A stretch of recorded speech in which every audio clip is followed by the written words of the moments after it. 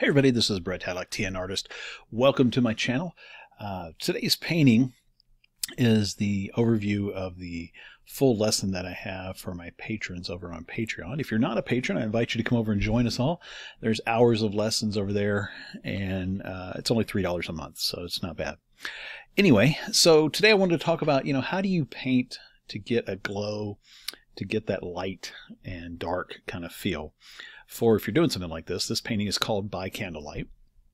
And the main thing with it, when you're thinking about doing any kind of lighting source, be it a candle, a campfire, the sun, whatever, the moon, anything that you want to appear really bright, you need to have some contrast to it. And you need to build it up in layers. And that's kind of what you can see that I'm doing here, is starting off with a really dark background, kind of a mid-tone red, and then from that mid-tone red I lay in some lighter colors and smudge it, and then I select from that smudge to start blending that in, and then I add a little bit more lighter color and start blending that in, and just kind of keep doing that. And what that lets me do is not only walk it across the value scale from light to dark, or from dark to light, but also I can change my hue. So I start adding in a little bit of the yellow, because I know my ultimate color that I'm going to go towards is going to be a yellowish white, and so I'm going to have that. And so knowing that, also in the background, if you noticed when I was laying in the background, I laid in a bluish tone, so that way I had not only the contrast of the light and dark, but I also have the complementary color scale going on, so that I have oranges and blues laid against each other, reds and a little bit of greens in there and stuff as well. And so laying that in to get that really kind of makes everything pop off of the canvas for what I'm doing. So what I did here in ArtRage is I just do it the same way I do when I'm painting a traditional painting, is just start with my darks, masking off my areas I want to work on next, and then from there just kind of painting in my midtones and start laying in my lighter tones and my darker tones and getting it to where I want it to be. And the nice thing about doing it digitally like this in ArtRage, ArtRage, if you don't have it already, there's a link to it in the bottom that you can get.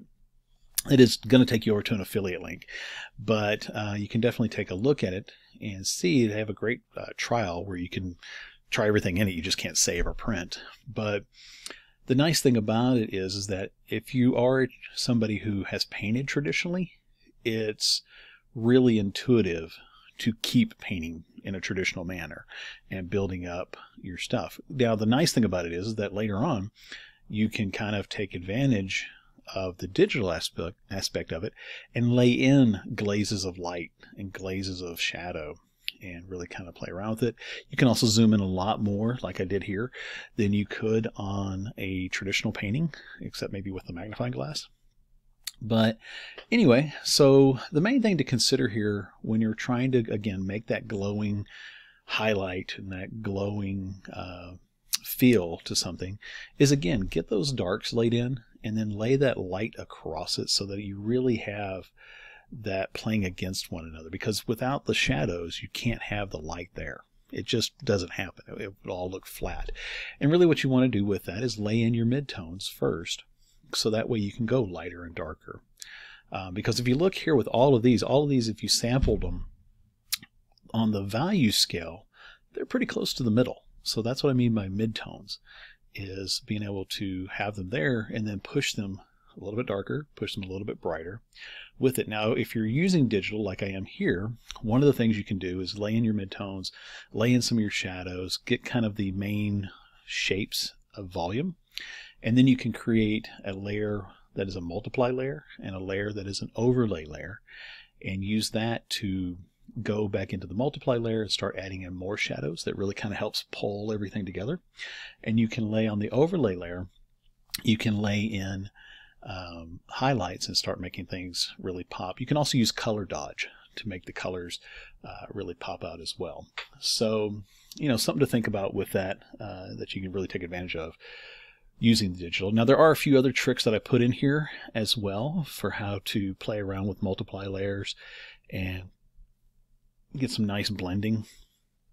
that gives you that glazed kind of feel and that hand-painted look, because that's the main thing with it. I mean, I like doing some photo manipulation here and there and playing around with stuff, but I really like that hand-painted look, and so I try to do that more than anything else, really, and just getting that feel of it. So, you know, it's not perfect. It's not a, you know, it's not a photo, it's a painting. So for me, that's what I enjoy doing.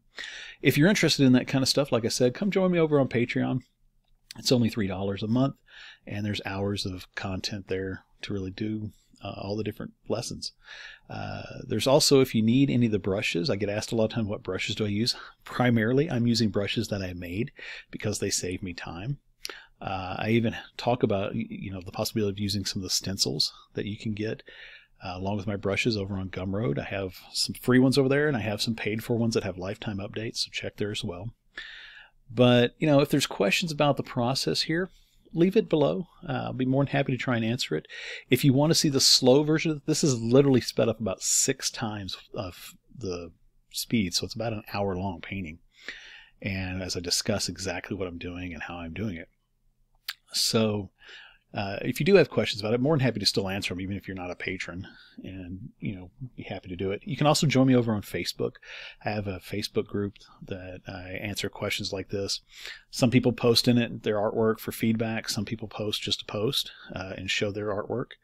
And it's just a matter of answering 3 simple questions, and then you're more than welcome to join us.